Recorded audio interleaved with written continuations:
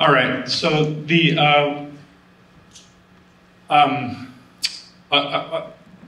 basically what's going on here, so Margaret's bringing some ideas into the room. I'm going to bring some ideas into the room. Indy will also, unfortunately his plane is delayed, he'll bring some ideas into the room next. And then we'll hear from Katerina Pistor, which I'm very excited about. But I'd like to start by with just sort of a thesis, which is that property orders society unjustly. I think it's almost just something sensory. You can kind of see it if you look around carefully. And that's what this picture kind of illustrates nicely. The next slide, so I would say, for example, like when I was young, I mean, that kind of palpability of the injustice of how property orders society is evident in this area, which is also where I grew up.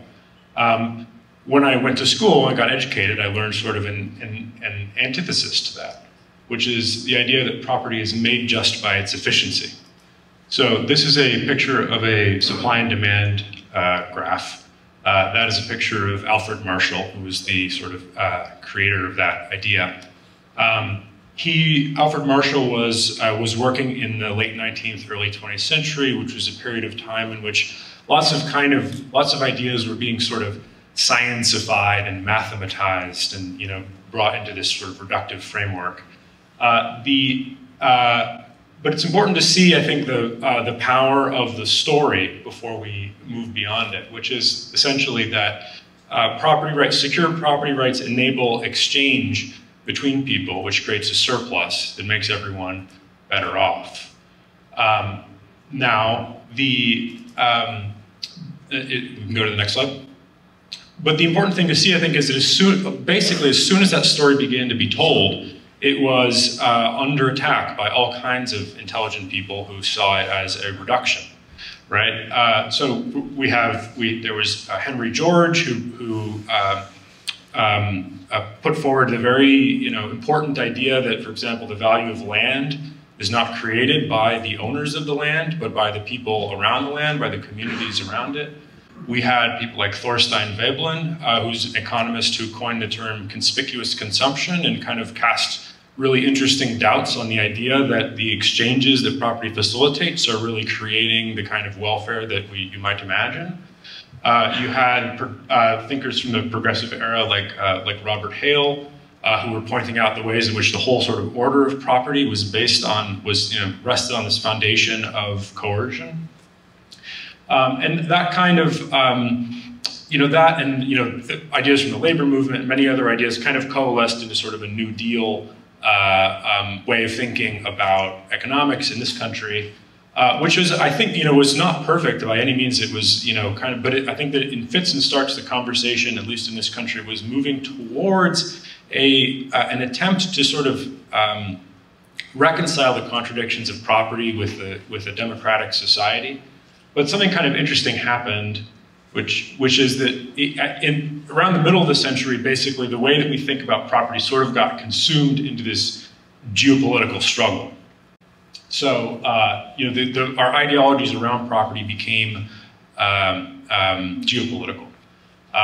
And the interesting thing about this sort of neoclassical supply and demand thing is that whatever its contradictions, which people were well aware of, it had great ideological virtues, which is that, in the context of that time.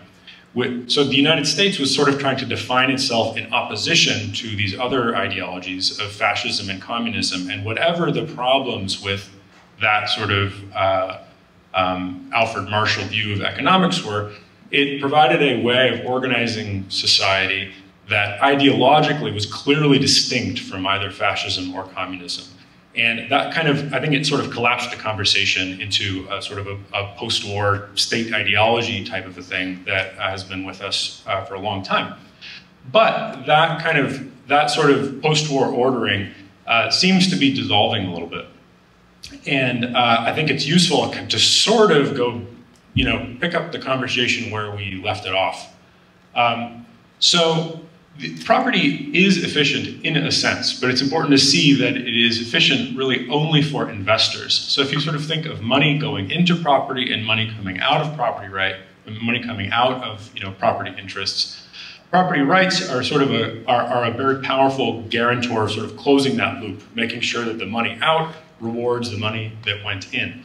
But it quite exquisitely ignores everything else. It ignores the networks of human beings and culture that, that go into property on the sort of front end, and then it ignores famously the externalities, the consequences of the property arrangements on the back end.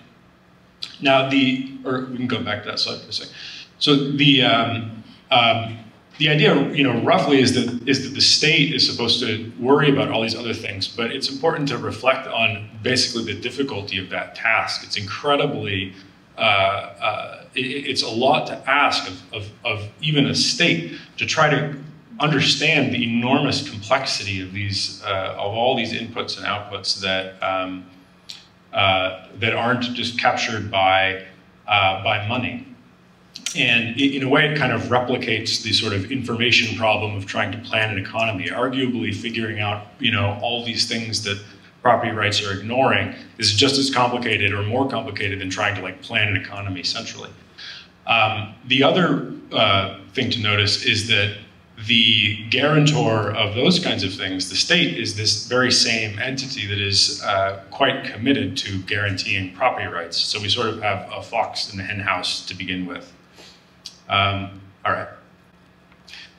So what exactly is amiss with property rights? One way of thinking about it is that property rights are too transferable. So the sort of transferability of property rights, their ability to go to the highest bidder, leads to, it pulls communities apart. It pulls power out of communities. It leads to social fragmentation and anomie. Another possible problem with property rights is that they're too permanent. So the fact that they just sort of last forever and give their holder permanent power leads to problems like compounding power, power concentration, monopoly, and social stratification. And these two problems can sometimes seem to be in tension, which is quite sort of, I think, confounding in many ways. But another way of thinking about it that I find really helpful is that the problem with property is that it's too transferable and permanent. It's really like the marriage of these characteristics that makes property, or that makes the sort of property regime that we've inherited what it is. This is a major sort of tip of the cap to Katerina Pistor here, who we'll hear from in a moment. Her work really helped me see this more clearly. Law transforms things into capital by creating property rights that are maximally transferable and permanent. There's something really important here.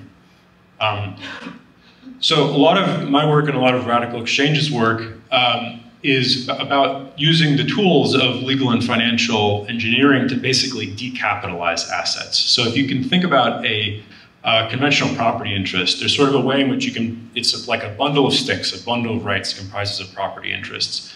And there's a way that you can sort of pull those bundles of rights apart into two pieces. One which is permanent but not transferable, and another piece which is transferable but not permanent. So you're kind of trying to avoid overlap between these characteristics of transferability and permanence.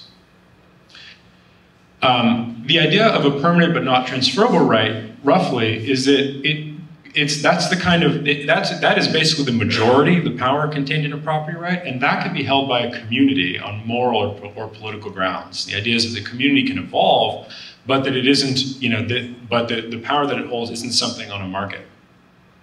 On the other hand, transferable but not permanent rights, which is something that might be a little bit of an opaque phrase, and I can explain much more about the sort of ideas that go into that over the course of the weekend if we get a chance to talk. But the idea of transferable but not permanent rights is that there are things that, that can be bought and sold by stewards but can't be held forever. So this is sort of a design pattern that frustrates power concentration and monopoly. So this general sort of template characterizes a lot of work that I've tried to do, and I think also a lot of work that a number of other brilliant people in this room are doing, including the idea of partial common ownership, also the ideas about data cooperatives and trusts, and sort of how to reform the way that we hold power over data, and what kinds of things we might do to improve intellectual property law. So I think that these kinds of ideas have many applications.